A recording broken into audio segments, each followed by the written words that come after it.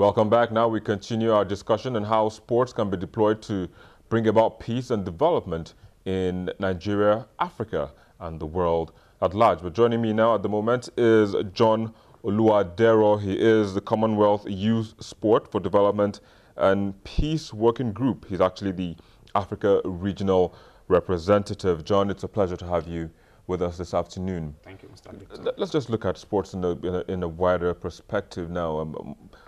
Looking at developments and partnerships, how would you say that has fostered peace and development in Nigeria so far? Firstly, I think we need to appreciate the uniqueness of sports in terms of its ability to bring people together from different backgrounds, religion, race, and all of that. We also need to recognize the fact that sport in itself is a communication tool. We try to, if sport can be harnessed effectively, it can be used to pass across messages in terms of mentorship, guidance, and some other ways where sport can actually be harnessed as a way of connecting people together. Now, having said that, coming back home, we need to realize that sport is not just a tool for competition. It's not just maybe people trying to win. We need to see sport as a tool that can bring about development and peace. And that, in actual sense, is what my working group is working about, is working on. And in Nigeria, there has been, although the concept is just coming up as a tool, sport for development and peace is just coming up. What we're kind of used to here is sports development generally. That is why you see a lot of innovation coming up from sports, maybe the betting competitions there and there. But using sport for development and peace is a new idea, is a new concept coming up. And we're hoping that there has been testimonies that have been, take for instance, okay, I was Channels TV National Kids Camp competition. It's one of those ways. Cup, yeah. Though it might be seen from the competitive side, but I believe there will be coaching, preparing the students for the competition. But those coaching actually provide a platform for the teacher, I mean the sport teacher, to relate with the student, to get to know the student. And also it also creates a platform for the students to kind of, let me say, it enhances the awareness, the well-being of the students. We all know the place of sport in terms of promoting well-being. I'm a pharmacist. There are times that even, let me say, prescribe exercise for patients. There are times that brisk walking, especially for those that have diabetes and they are even going to the stage of maybe having foot ulcer. There are times you prescribe brisk walking. Even for burning weight, I mean obesity in obese patients, you use sports. So I think we need to realize also the fact that sport is not the general sense of football or maybe volleyball, tennis, and all of that. We need to see sport in terms of play, in terms of exercise. We can see how that has affected a lot of, younger kids in terms of early childhood development, growing up, and all of that. Sport is a wonderful tool if well harnessed. Well, if well harnessed. But you made mention of it being a new phenomenon now, speaking about Nigeria. How well has it been received? Because we have some troubled regions, you know, in the country. How can we use sport to foster peace in these places that have been having skirmishes, in either internally or, you know, from external factors? Thank you very much. One of our projects at CYSDP is SDP for IDPs. Now, what the major goal of that is, you know, some of these people gathered, they came from various backgrounds. That's right. They are just coming together at the camp. Although they might be from same community, some might not be from same community. They don't know themselves. They just get to meet together at that camp. Now, one of those things you can use to bring them together is through sports. Organized exercise, organized sports, football, not competitions, just football. Let's say football tourneys, tournaments. Organized between, so they get to know themselves. What is your name? From social community.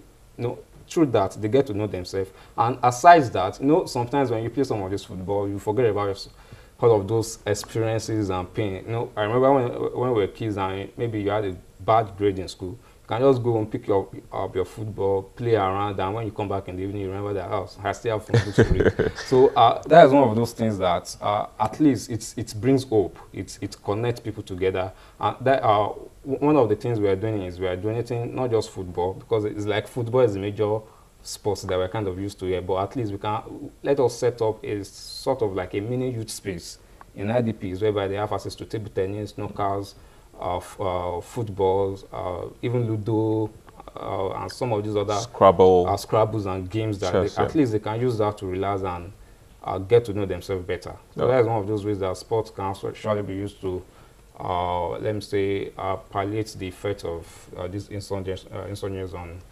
on these people. All right, John Oluwadero, Africa Regional Representative, Commonwealth Youth Sport for Development and Peace Working Group. It's been a pleasure having you in the program this afternoon. Thank you, sir. And sharing your thoughts as well. Thank you, sir.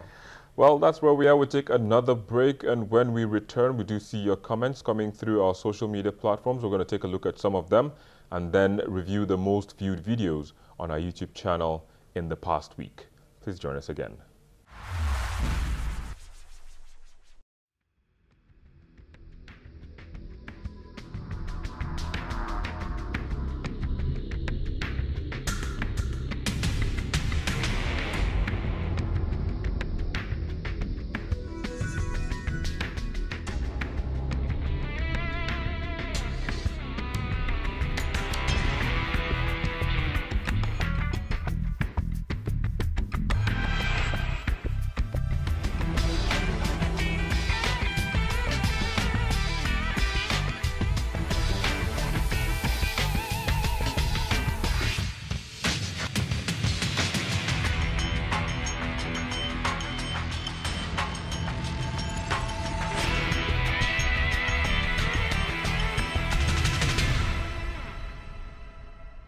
Now, when you say, right here, well, if you are coming here to do what?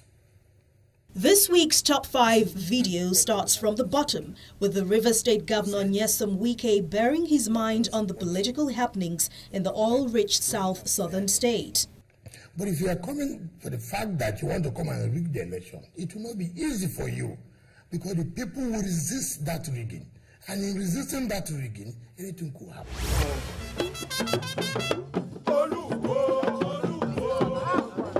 In 4th place is the royal wedding of the Ooni of Ife, Oba Adeyeye Enitan Ogunwusi.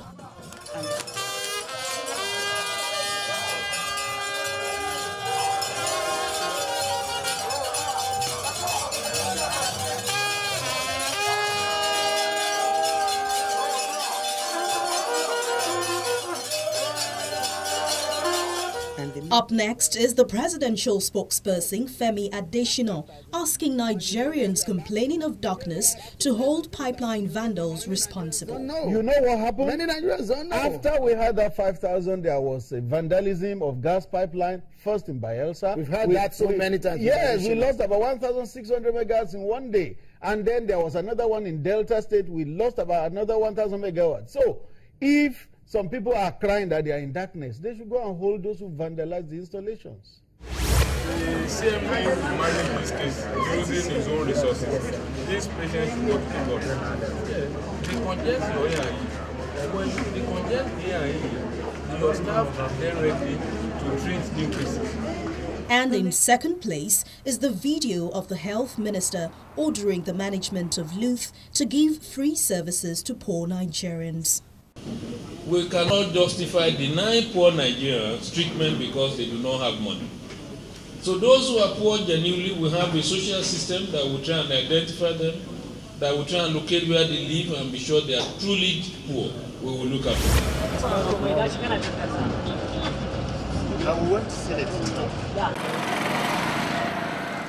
And topping the charts is the video of fuel scarcity biting harder around Nigerian states. In fact, the cause of the traffic is due to this fuel scarcity. That's why we are seeing all this traffic along the major route where there are petrol stations. Well, there you go. To view those videos all over again, just visit our YouTube channel. It's www.youtube.com/channelsweb. Now, the practice of sports is a recognized instrument for promoting peace as it disregards both geographical borders and social classes. Sport is a powerful tool to strengthen social ties and networks and to promote ideals of peace, solidarity, non-violence, tolerance and justice. So, as the world celebrates the International Day of Sports for Development and Peace, Nigerians are encouraged to engage in as more sporting activities as possible to foster peace. But that's the program this week. But do remember, we continue online via the social media addresses showing on your screen. Thank you for watching. I'm Victor Matthias.